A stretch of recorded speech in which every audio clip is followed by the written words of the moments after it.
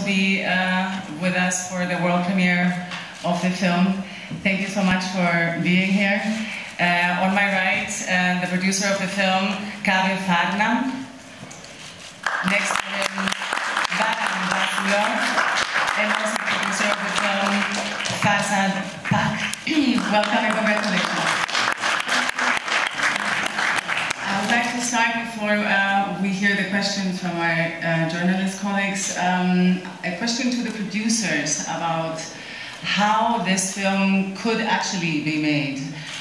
The film is actually a German production, mainly, understandably, I guess, and I was wondering if you could share with us how you could put it all together to make this film happen. Thank you so much. Thanks everybody for being here. Yes, actually it's a co-production between Iran, Germany and Czech Republic. And well, the idea was, I remember when Mohammed was talking about his idea. It was just 4 months ago. And because at the time we were not sure that whether he's going to prison or not, so we decided to move as soon as possible. With the great support of Mohammed and my dear colleague Kaveh, we decided to start the process as soon as possible.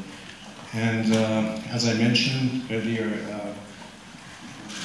all the crew and all the cast, the empathy and the effort they put into this film, and the risk they took for this film is the result of what you see on the screen.